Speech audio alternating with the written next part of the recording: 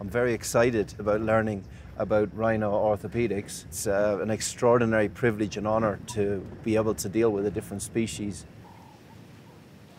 Werner and Noel agreed to redesign the boot with a 4-centimetre padding. My God, the Paris fashion lines have nothing by comparison to this.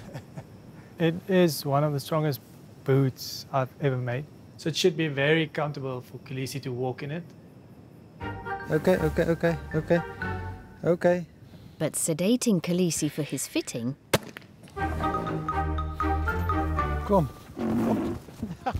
...is a delicate dance of man versus rhino. He's having a pop.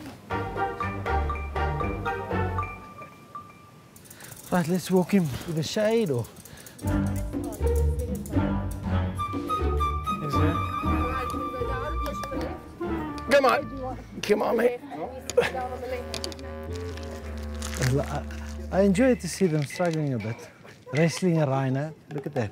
We're going towards you. Towards you. Yeah. Sit on his...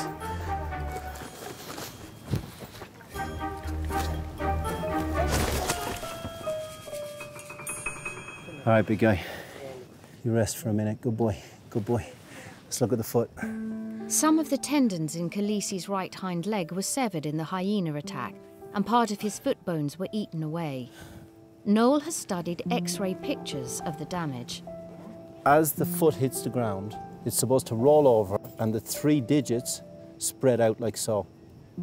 But because the tendons have been ripped, flexor tendons here are not pulling this toe down into the appropriate posture for walking. So the purpose of the prosthesis is, number 1, to take the pressure from here and load it more favorably, and number 2, to add some limb length. Let's get it on.